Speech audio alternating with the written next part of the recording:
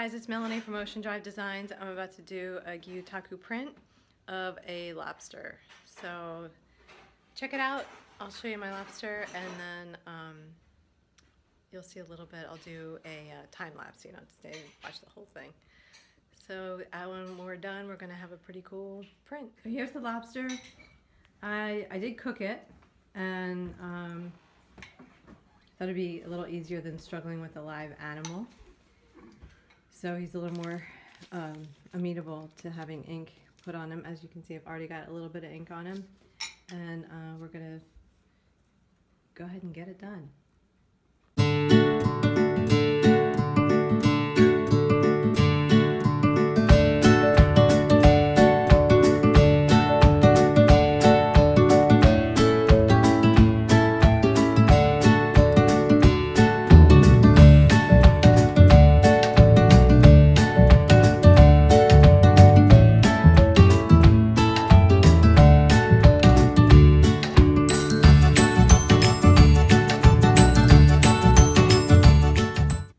Print.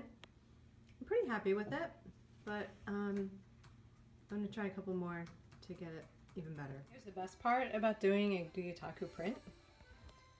You get to use your fish for Portuguese fish stew. Thanks for watching, and we'll keep doing some more videos.